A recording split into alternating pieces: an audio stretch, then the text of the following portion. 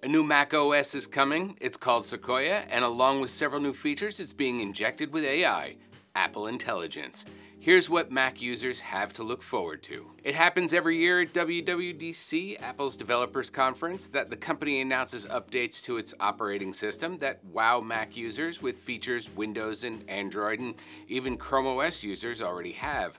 Part of Sequoia, for example, is iPhone mirroring. It's a continuity feature that lets you see and interact with your iPhone on your Mac with a touchpad and keyboard, because your iPhone and iPad can have a touchscreen but not your MacBook. The feature gives you all kinds of access to your iPhone, so you can message, launch and use apps, get your notifications, drag and drop files from the iPhone to the Mac.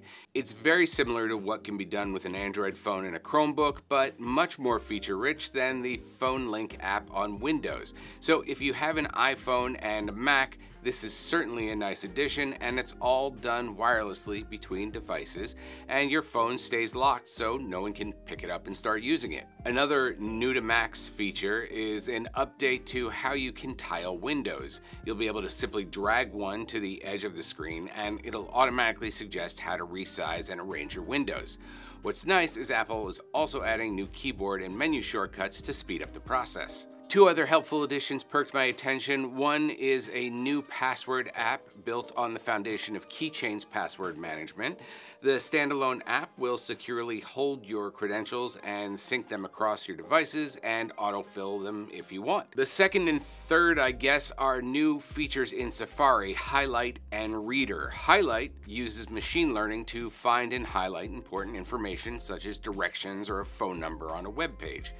Reader, on the other hand, removes distractions and generates a table of contents and an article summary next to the page. Now, while Apple has used the term machine learning frequently and generally steers clear of saying artificial intelligence, for the WWDC keynote, it still avoided it in favor of Apple Intelligence, the company's personal intelligence system, which favors local generative models instead of cloud-based options, the former offering more privacy and security than the latter, potentially. If you've watched any of the AI demos from Google and Microsoft, Apple Intelligence, when it rolls out later this year, will power tools that seemingly do many of the same AI tasks that can be done with Microsoft Copilot. For example, a new image playground app with an image wand tool will straighten out a sketch into a more realistic picture, similar to what Microsoft's Co-Creator tool can do. There will be options to help you write and find specific files and photos and videos based on their content,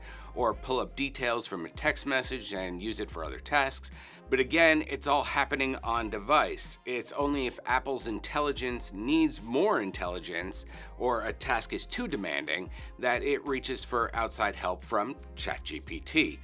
But it still asks your permission first before sharing your information with ChatGPT. Apple hasn't released all the details yet about how the relationship between the two works, but it does seem like a step in the right direction when it comes to AI and privacy. Also, something to keep in mind, supported devices include those with an A17 Pro chip or an M series chip, and it's not clear if all Apple Intelligence features will be supported on them, or if, say, an M3 MacBook will have more tools than an M1 MacBook.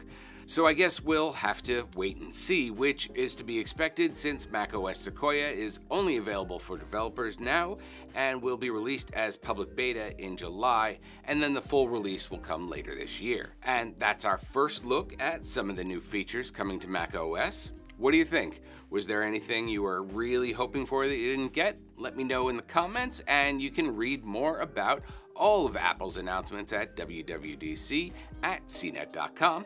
Thanks for watching, and you'll see me when you see me.